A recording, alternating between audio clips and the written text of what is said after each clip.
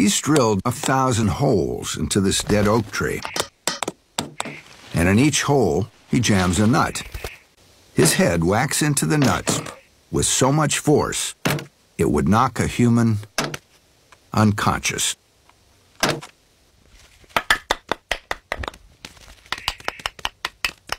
This job's perfect for a bird with obsessive-compulsive tendencies.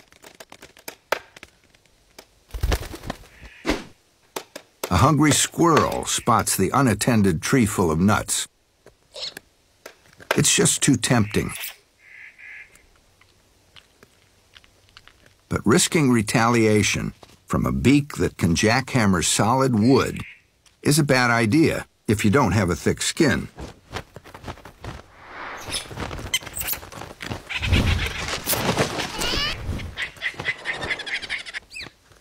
And if your skull's so thick you haven't learned your lesson the first time, the woodpecker's happy to teach the lesson again and again